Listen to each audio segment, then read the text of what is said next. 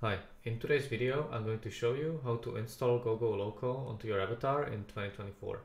We're gonna do the version that includes flying. So first things that you need is your project with your avatar and GoGo Loco. You can get GoGo Loco on Franada's Gumroad for free. Current version, the newest one, is 1.8.3. So you just get it here, download the Unity package. Then you find the Unity package, double click, and it's going to import it into your project. After you've done with that, you go to your avatar, you click on it in hierarchy, scroll down in the avatar descriptor, and click all these four and also the sitting. Now it's filled automatically, but I'm going to show you. And now we need to figure out if your avatar is using right defaults off or on. You can do that by looking, for example, in your FX layer if you have one. And then you're going to see, yes, this uses right defaults on, so I shall use right defaults on controllers. So you go back and you can find the controllers for right defaults in the controllers WD folder. And you just click and drag every single one of them in the corresponding slot. You can see how they're named after the slot, so it's quite easy to do. Action, then we have the gesture.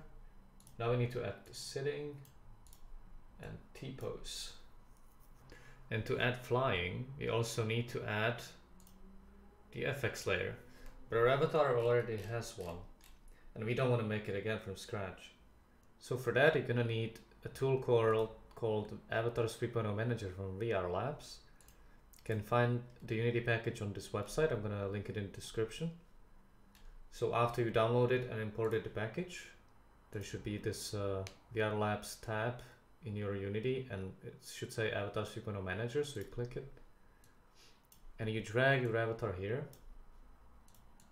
like this, and you find the FX layer, click, and then add animator to merge. And then you drag the GoGo Loco FX layer. And you can either merge on new or on current. It's really your decision if you want to keep a backup. But I'm going to merge on current. And another thing we need to do is we need to add the parameters.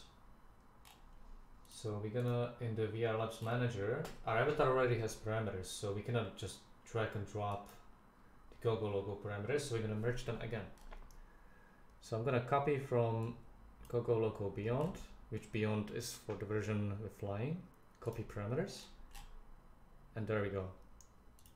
And now we have here the menu, Go Beyond menu, which is this one. So I'm gonna lock my Unity here. I'm gonna go to my avatar and I'm gonna add GoGo Loco menu to my own menu that I have already. I don't need this, so I'm gonna just like change this to the sub menu, call it GoGo Loco, drag the Beyond menu in the slot, and that should connect the GoGo Loco to my menu, so I should be able to operate it from in-game. And the last thing we need to do is we need to drag the prefab, the flying prefab, onto the avatar. And then you find this constraint, and you need to put your character's head bone there for flying to work. So we're just gonna drag it, and there we go. And that's it. Now you have GoGo Loco on your avatar, and you can use all the functions.